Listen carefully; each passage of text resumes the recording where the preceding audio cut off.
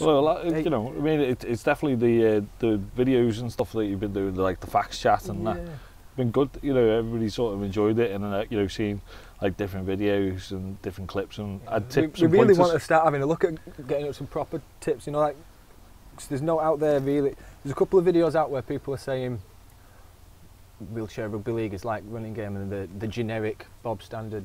This is rugby league. We like rugby league, and tap the ball on the floor. We want something like that's a bit more down to earth, and so people can just be like if I were going up to a school and I were telling a kid about how to play wheelchair rugby league, I'd be like, it's awesome. I'd be like, this is what it's going to be doing. You've got to tap the ball on the floor, but you're going to get hit, and it's awesome, and it's like actually playing rugby. It's the closest thing to rugby league. No, it is rugby league. It's better than it, in my opinion. Yeah, it's definitely it's a much faster game for me. It's a brilliant game, and it's obviously it's done wonders for the likes of myself and you, and obviously your brother and everybody else that's ever played it. You know, and things. It's like no other sport really. I mean, obviously we know me. I do sevens as well, but obviously the sports having that inclusivity. And everything else, and it's just simple. Yeah. On the inclusive side of it, sort of thing. Like we'll put the question to rest so you don't get asked it anymore. Yeah. Mark Williams, relation or not relation? No, he's not. He's not a relation. You heard it here first. Yeah. No, it was. Yeah, we always laugh about that at training. Like we're the minions, we're called, because we're always messing around and getting into trouble. So yeah, that's what we are. So. Yeah, but I've seen on your Facebook, because I've been Facebook stalking you before. Oh, nice. And that's it. Did you used to play running basketball? I did, yeah. I used to play running basketball since I was about 11, and basically when I was about, well, let's see, what am I, 34 now. About 29, 30ish, I injured my knee, but I didn't know for about 2 years what had actually gone wrong with it. Carried on playing. Carried on playing as best I could, and in that time I'd already started playing wheelchair rugby league, and I couldn't ever imagine never playing basketball, because it had been so much of my life. People had always said, "Oh, you're Stu, basketball Stu." You know, everybody knows me for that, and used to do loads of coaching and things, and I never really imagined a day without basketball, but now it's kind of the other way around. Yeah. I can't imagine a day without rugby league or rugby sevens or anything like that, really, because it's like a drug. Yeah, it is. It's great, and obviously when I found out what it had done to me knee, and the doctors had said, look, no more basketball, because you won't be able to walk if you keep playing like that. And I just thought, well, okay then, fine. You know, it wasn't such a hit to the system, because I had something there which was rugby league. You started your transition before your actual disability. Yeah, exactly. Yeah.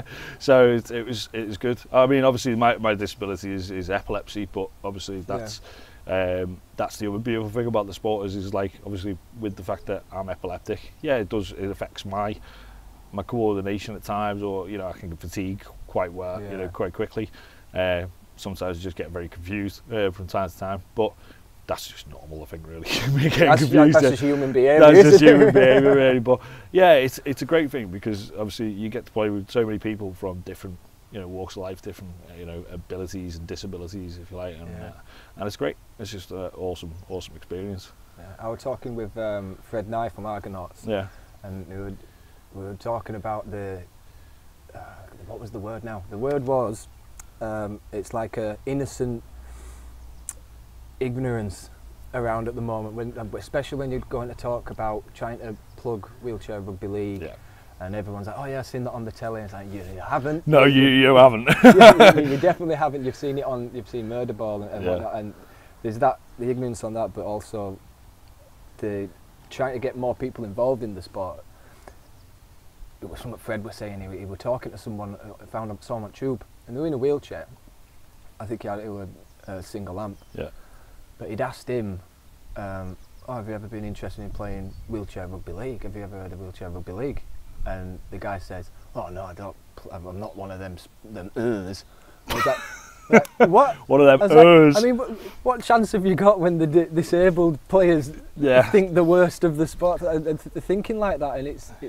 I think, you know, the different, I think where the misconception lies is obviously we have a sport out there, wheelchair rugby, which is murder ball, as we all know. It is what it is. It's murder ball or quad rugby, and it's a great sport for what it was designed for originally when it was designed in Canada. The armies, wasn't it? Yeah, basically it was for people rehabilitating.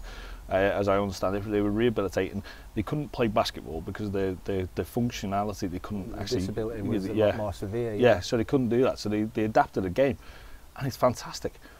But the problem, this is me personally, and I think it's sounded out by a lot of others, is calling it wheelchair rugby.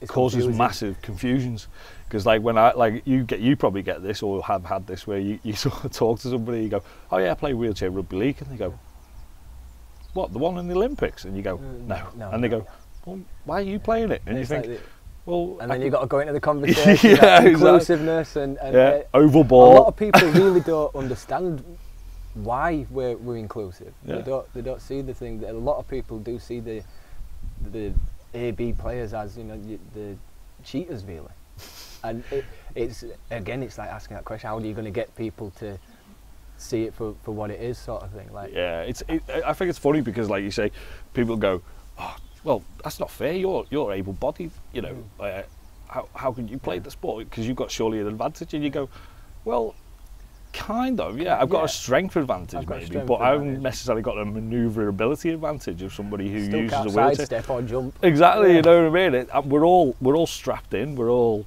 playing at the same height, and well, pretty much anyway, unless you're Andrew Higgins, who ends up with a basketball chair that's like 2 foot higher. Sometimes I think he's got like a crank at the side. It just cranks it up a bit before he goes into attack. What it is he's got a really, really elastic spine, so he just sort of pulls himself up and stretches. But it's a strange thing because I don't know. Sometimes I feel like there's a bit of a divide with people, from all different areas and groups, whether it's acceptable or not.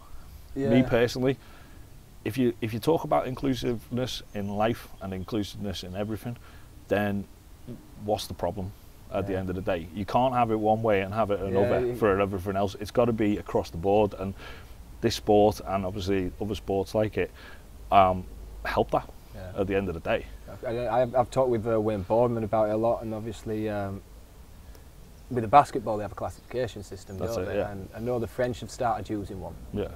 And a lot of people have complained about it at the moment because, like I thought I don't think it's ready for classification yet. But what the idea me and Wayne share is eventually there has to be classification because, like you say, inclusive is inclusive. So the second you start, and classification is going to push people away in that sense. ABs to not play as much, or higher, people with less of a disability. Are not going to be able to play as much, but I think it has to happen at some point. Because if you think when we get a lot of play, if you think of like the England side, if you had 3 Sebs and then 2 Jack Browns, it's like eventually, what's the point in taking Wayne? Well, yeah, I agree, and I think that the principle that we have is that obviously there's 5 players on the pitch. You've got 3. That have to be disabled or registered disabled, and then 2 ABs, or you can go with a complete 5 ratio and things like that. ABs. And I think that's not a bad thing, really. It's working, I mean, it's working, and it works well. And from the point of view of, you look like, well, how are you going to get these other people playing it and things? Well, that's up to the dynamic of the sport. We've got to encourage more people to play it, and eventually, people like yourself or me and that will sort of step away, and obviously other people will come in just because of obviously I think that'll be because of my age, to be honest. Yeah, well that's because of the age, yeah, exactly. But there will be opportunities for other people to come in, and obviously, I think it comes down to the whole how you envision a disabled person. Because at times that's I've seen them pictures on Facebook where they're going around a lot, where it's the men's bathroom sign and then the disability sign, so which one of these is disabled? Yeah. Both, yeah, exactly. And I think that's what the misconception is, especially when you say you play a wheelchair sport, because they go, why are you playing a wheelchair? Because you don't use a wheelchair. Well, Why not? Even Nathan Mullall from our team gets that because he walks everywhere. He's got CP. I seen that crazy video that happened when you were at the Fax game, where the guy asked him to get out of the disabled zone. There's a funny story about that. I mean, Akko says it in the video, but Jade, my wife, was stood up, and Akko offered his seat to her. Akko's only got one limb. It's like, he said, "Oh, Jade, go on, you sit down here," and then she sat down next to Mullall, and the guy came over and asked and told Mullall that these seats are for disabled, not Jade. No. So Jade got to sit there, but no, Malcolm went off on him. No, I don't blame him, to be honest. We saw him there the other week, actually, the same guy. Oh, did you? He'll work at car park now. He's not working in the disabled section, right? So, you're clearly not very good with people. Go work in the car park. Just look after the cars. I love it. Oh no, it's a crazy thing, isn't it? It's the misconceptions of you know what it actually is and what it looks like, and like it's like that. Sometimes people say, "What's a lazy person look like?" And obviously, you ask them to draw it, and they'll always draw someone fat person, don't they? You know what I mean? It's not necessarily a fat person. That's just been drilled into us from childhood, isn't it? Everything in the news and the papers, everything that does that. But this is what it does in this sport as well. You know, it's and I think the good thing about this sport is you've got us lot who are all, well, I'd say that everybody seems to be happy with the case in point that it is played by people who, can generally get up and walk around and things like that, but they may have a hidden disability that you don't know about, and there may be people who are able-bodied and they play as well, and everybody plays together, and it's wheelchair users, and it's everybody across the board, and nobody really minds. Everybody loves it because it's just competitive. I think what people need to see is the side of it where you can have a disabled player and you know, put Wayne up against an AB, another AB. I'm not making any names or anything like that, putting him out, but Wayne's I can't remember the number, but his spinal break really high. Yeah. And like that's a really close to being quad sort of thing. Yeah. And it's like you put him up against he can run rings around a lot of ABs, and it's like if people could see that, hang on, you're an AB, you have to be stronger and faster than him. Wayne can outrace me sometimes. That's it. The guy's got no core. Yeah, exactly. And I think that's definitely the funny bit is like a lot of people have this image that obviously, you obviously got nothing actually structurally, physically wrong with your spine or your legs and things like that. So you must be strong enough to be able to beat everybody in it. You think, oh, there's so many aspects to it as well, like the chair that you use in the tyres. Exactly. There's so many things that go into it that could. It's like motorsport. But obviously you're driving it, literally. Like if you stick Hamilton in a different car, he's not going to be going first, second all the time, is he? Well, that's it, exactly. And I think we are at a point where with the sport, I'd hope personally that the classification thing, they do it the right way. Yeah, it's got to be well thought out, doesn't it? Yeah. Because if they don't do it the right way, you're going to end up pulling the sport apart. That's what I think's happening in France. A lot of teams have pulled out of the sport completely because of it, because they can't field a legal team. Yeah, and what's the point of that? At the end of the day, you want people to. We've always said active and want people. You want people to be competing. You want people to, if anything, have something to do. Yeah. Because that's what it's about. So what? There's people who will have aspirations of, playing for the nation and like yourself and me and then there'll be other people who just enjoy the social side of it. But if they get told that they can't go and play in a game because, they don't quite reach the classifications, then isn't that discrimination in itself? It is, yeah. I was doing basketball coaching for a fair few years, and nothing worse from a coaching perspective. I think you've done basketball coaching, obviously. But like have you ever coached wheelchair basketball? I've tried doing a bit of it. It's hard from my point of view. When you're in a game, you need a calculator, but you need all of this, and you're like, that person's flagging, so I need to sub him on. But if I take him off, I've got to take 3 other players off to put these 2 on, and I have to play that person, but that person's tyre's broken, and you're just like, why can't I just put the players on that we want to play on? I want to put my best 5 on, and then I want to put this development player on, but you just can't. You've got a kid who wants to play who's really good. You're like, sorry, we can't play you, or we can't field a legal team. And then you got now it's gone even odder, I think, in the basketball thing, because I remember it was like you get if someone's under the age of 18 or something in the league, oh yeah, you get like negative half a point. Yeah, half a point. If you've got a one, we always say the golden player for basketball was a girl under 18 who was a 1 pointer. Coral, no, Coral Beatty. Oh yeah, I know. Yeah, Coral's a 1 pointer. Yeah, and then she plays as -5 points. When she was a junior, she played as like -1 point. It's just like. Well, she's getting all the game time. Yeah. I hope you're conditioned. I hope you're not going to flag because you're staying on whether you like it or not.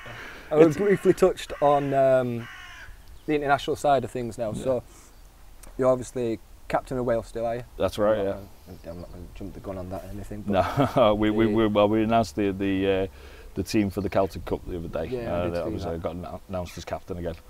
So yeah, it's one hell of an honour. And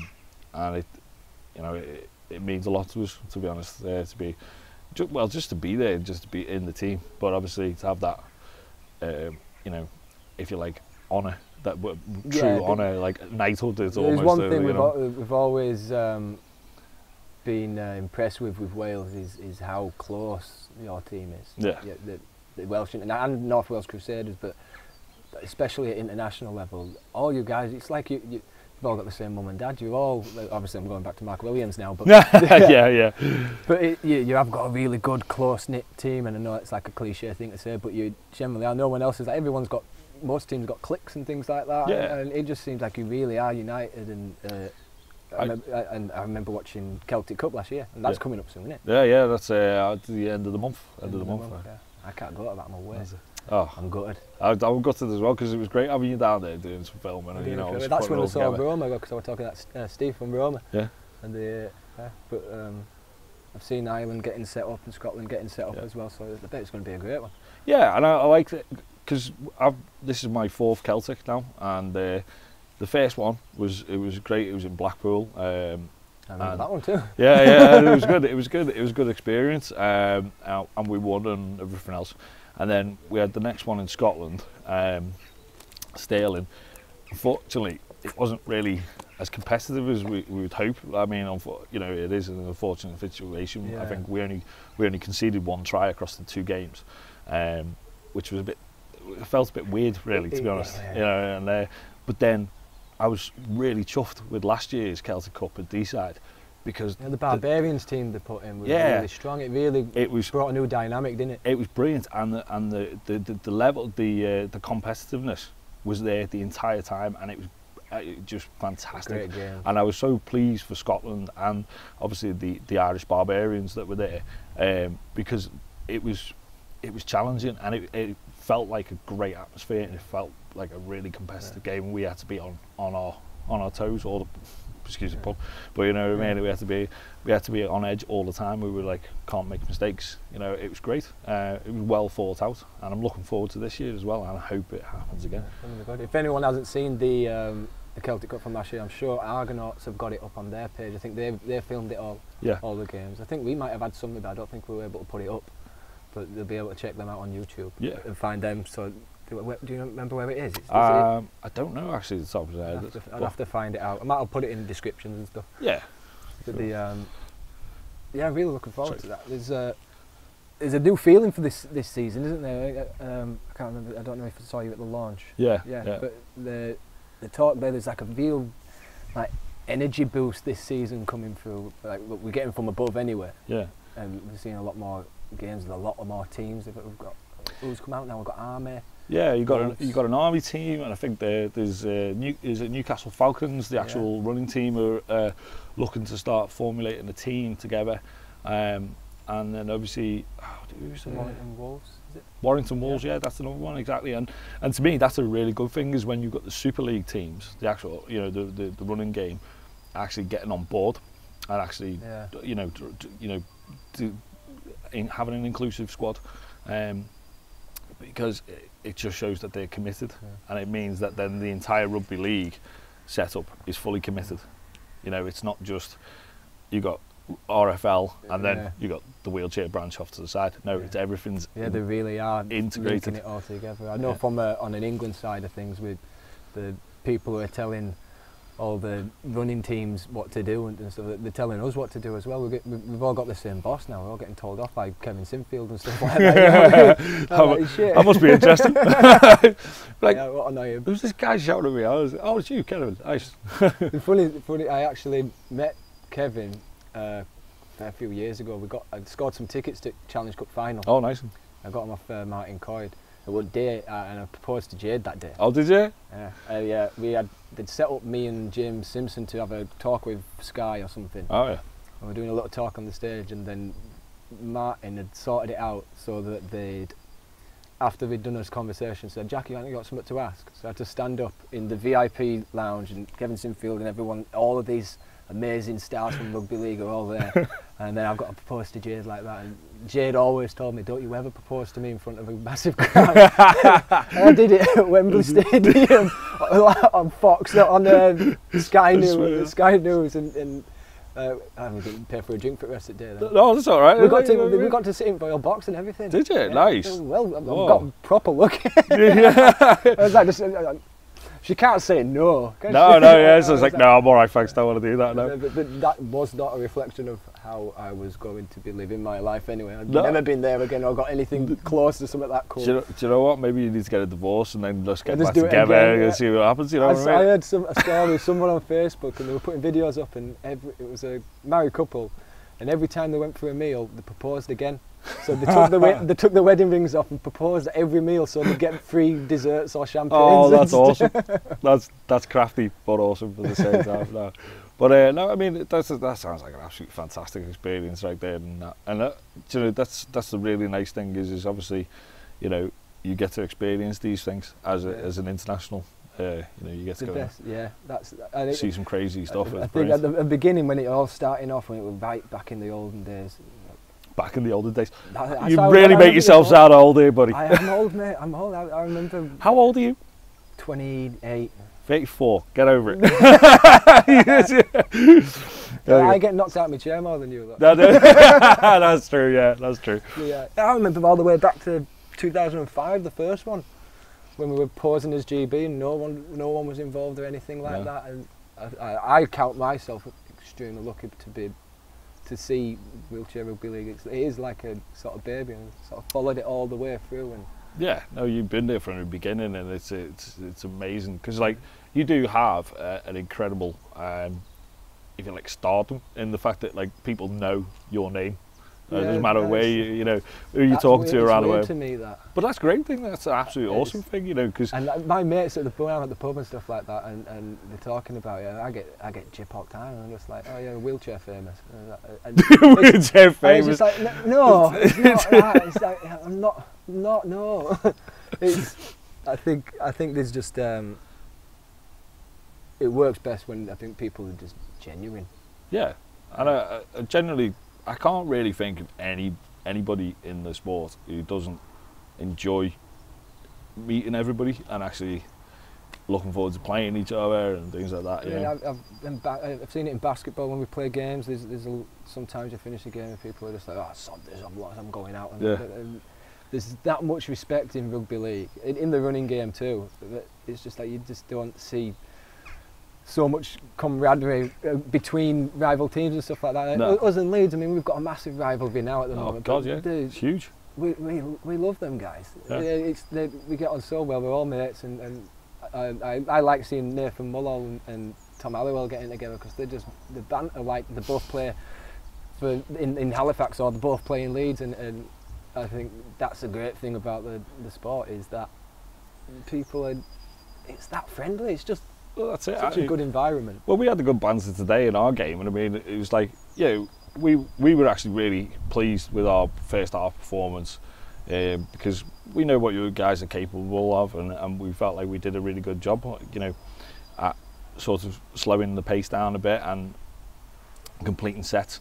And then obviously there was a point where obviously you always in a game, you always go, whether it's wheelchair rugby or basketball or any sport, you realise that the game is kind of out of reach. Yeah. Even though you want to keep playing and you always want to keep striving to push hard, and that's what we were doing.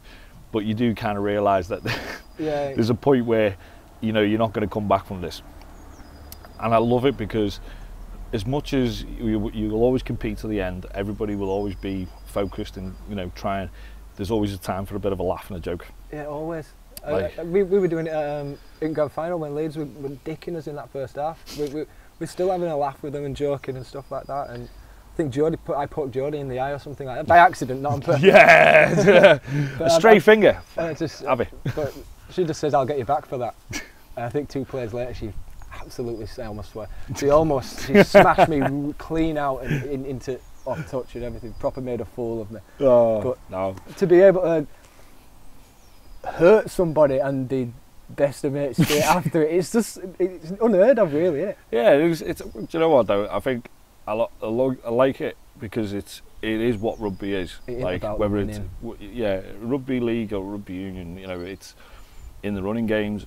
You go out, you knock the hell out of each other and this, that, and the other, but you always clap for each other and pat each other on the back and have a good game. And it's great that it's the same in the wheelchair sport. There's a big appreciation for the sport itself in the players, and you see that because when you might have heard Wayne the kicks from Harry Jones today, getting them off them sticks. I'm going to lose sleep over them. They were kicking and they're bouncing off the sticks and just landing straight on your players or back in his lap, and then they're over there. I'm just like, what do we do?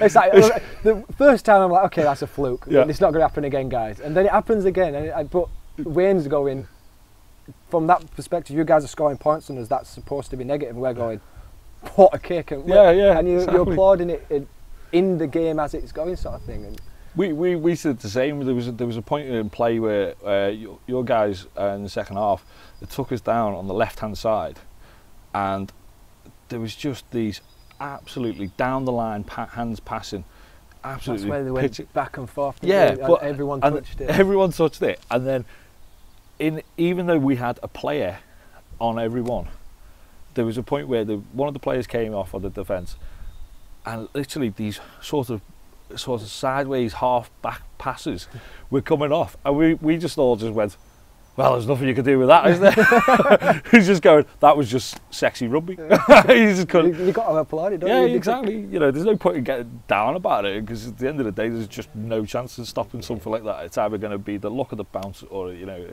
or it's not. I love it.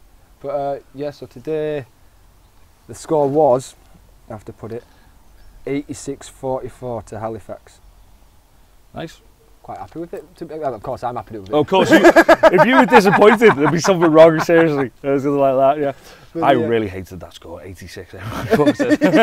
Yeah, no, but no. Like I say, our guys, we generally were really pleased. I mean, obviously, we want to be closer, and we're going to get there. It's going to take a lot of hard work. I just remember saying to our guys, stop being so robotic about the plays, how we're setting the plays up. Be a little bit more freewheeling with the ball, like you guys. We have players. Yeah. What we aim to do is we don't make plays to score. We make plays to give us options. So rather than saying, right, we're going to do, you go to 1, you go to 3, and then pass to 4, and he'll be over for a try, because defence is reactive and they can change. So we always say, right, we're going to work this. That's going to manipulate the defensive line, and that's going to create a gap. So then do what you can with that. Yeah. Do what you can with that. Run and just teaching normal crosses and little things to do.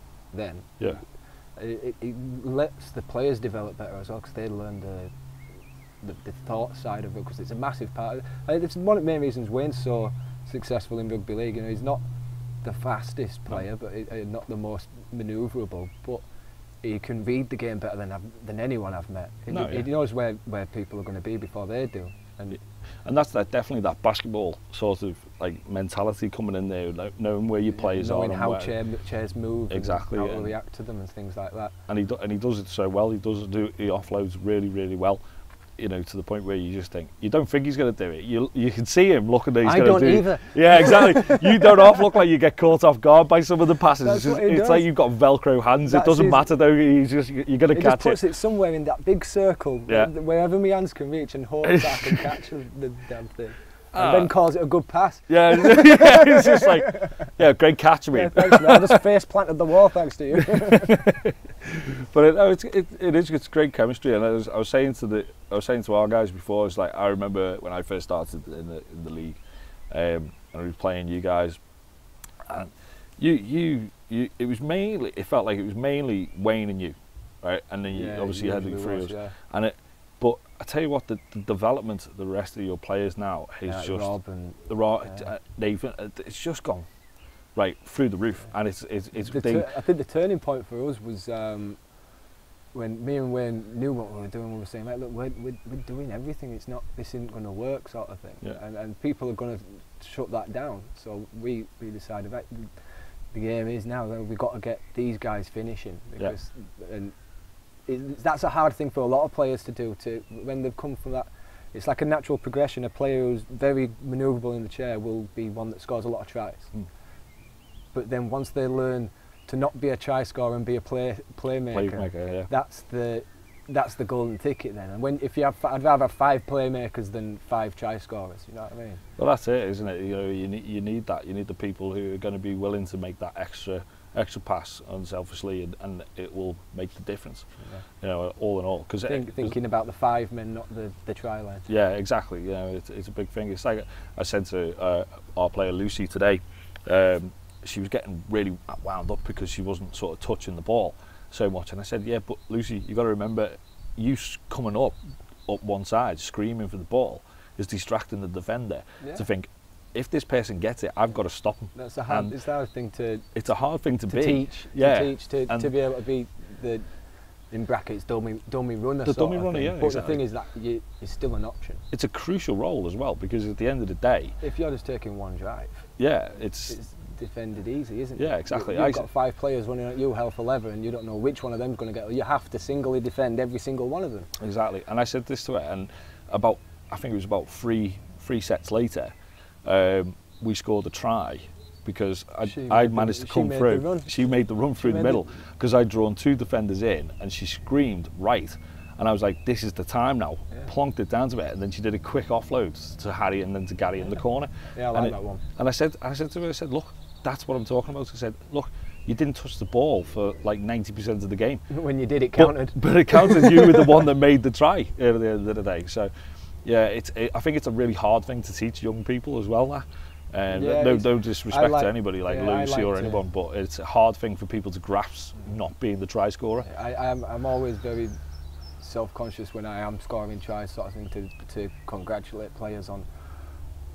And really enforcing that, you know, that was a team effort tries, because the 3 seasons ago, and everyone was saying, oh, you take Jack out of the game and Halifax are useless. And it's like, well, no, because these guys are creating the space for me then, and now the space isn't there for me. I've got to set them up, so it's completely role reversed there. But I always made a point. I felt bad that I'm scoring all the tries, and I thought I was taking something away from them. But now it's more like, if that does happen, I do score a try.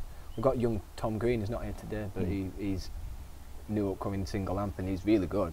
But he's pushing, he's doing all the lines and everything. He might not be scoring many tries, but the amount of tries we're getting because at that number 4 and 2, because he's keeping his winger true. And I'm just like, mate, that's might as well be your try. And so every time we score a try, it's always like, that was you, that. And I never try to take credit for a try. Yeah, you know what I mean. I think that's what you've got to be. You've got to be humble about it, and I think you always have been. And I always remember this. You always do this bloody going in as a juggernaut. You go in and you get hit side on by 1 or 2 chairs, and you sort of like lift up so high it's just impossible to get the tag, and then you do this basketball dump off to the left or right, whichever wing is there, and they always score in the corner. It's just like, just nightmare. It's the making same. We were terrified today, because when we get you on the try line, we're like, you're going to be hard to see. You're coming at your full speed. There's not much you can do. I thought Rob did well today to he did a belter. Absolute belter. I mean, he broke his wheel. Well, yeah, I broke his pin, and I'll take that pride. That was a try for me right there. I tell you. And that's I like that idea of sort of when someone's pulling in and how to defend it. You like go, And it is fear. That's what it is. When you're coming steaming, I'm like, Rob, do you want to take this one? I'm like, well, I think, you know what, we all have a good time, and I go in there, and obviously, like me and Steve Halsey, you know, obviously we've got these quite big chairs, and we're quite big guys, and Gary as well, and, you know, we go in, and we know battling through is not going to necessarily do it. You know, there's a little bit more to this game. Looking like you're going to do that, always will draw 2 players. Exactly, and that's the what you hope is that you will draw 2 players to try and stop you, and then when you've got 2 players on you, that means there's an open player somewhere. But it's, do you know what I could talk? Sometimes it works. The person doesn't have the chair position right, and they bounce off, and you just got to try as well. That's it. Yeah, exactly. You know, some people call it bullying. I just call it, you know, tough love. I scored a try. Hey. No, it's great. I do love it when actually like Rob, he was a young lad. And he's tiny. He's tiny, but I love going at them because I just think, do you know what? I love the attitude of I'm not backing down from this guy, and you know what I mean. He just takes it. And it takes fair play, because if I land on him, I'm 18 stone and a chair. That's not going to be a nice landing, you know what I mean. So fair crack to the guy. He takes it. He's fearless, isn't he? Yeah. But I think we will leave it there, though. Yeah. But I'm quite happy with that, mate. How we will do. No, it was a pleasure, and you know, I hope the podcasting and you know, everything else keeps going. Because well, you know, you seem to have a knack for it, and you seem to enjoy it. So YouTube training, mate. Yeah, well, that's where it all comes from, man. That's where it all comes from. You got to learn it from somewhere. You can get a PhD on YouTube. that's quite true. That's a lie. I don't think you can. No, yeah, no. You could try. You can try it now, yeah. But, yeah, check out the Celtic Cup end of this month. Yeah, 27th of April, I believe. 27th of April, and that's going to be great. I can't go, so someone needs to go and tell me how it is. Yeah. Well, you know, hopefully we might do some live streaming. Well, it's actually up at your home course. It is, yeah. It's at Halifax. I should know more about this. Yeah. Come on, get with the programme. You know what I mean? Just like that. Yeah. But yeah, so well, obviously, if anybody goes down or whatever, wants to live stream it, that'd be great. Yeah. You know, so I think I said to have a word with Fred, see if Fred was available. Yeah. Obviously, he's in Dartford, isn't he? Yeah. But you never know. He's keen. He'll do something like that. Yeah. No, cool. Thanks for that, mate. No, thank you. It's been a pleasure, Jack.